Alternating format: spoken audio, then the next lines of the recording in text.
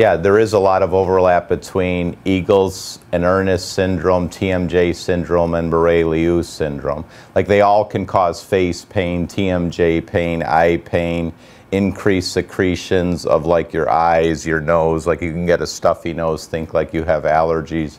They can cause dizziness, neck pain. So how does a person determine whether they have Eagles syndrome, Ernest syndrome, TMJ syndrome, or Barre-Lieou syndrome?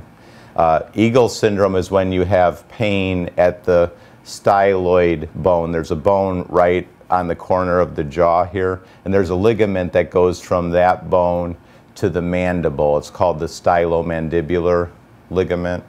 And when you have pain around here, that's called Eagles syndrome. And when you have tenderness underneath here, that's called Ernest syndrome.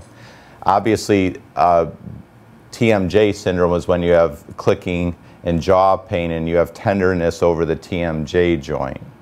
Barre-Lieou syndrome is a syndrome caused by ligament laxity in the neck. So often the people have tenderness in their neck on palpation, and also they'll often have clicking. They'll have clicking in their neck. Many times these folks that have Barre-Lieou, they've been in a whiplash injury or they've had an excessive amount of chiropractic manipulation.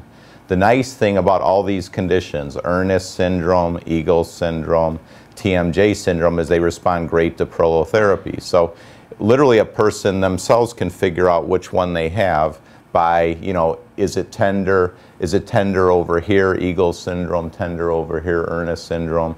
Do they have clicking? Does their jaw deviate when they open their mouth? Do they have tenderness over the TMJ? That'd be TMJ syndrome.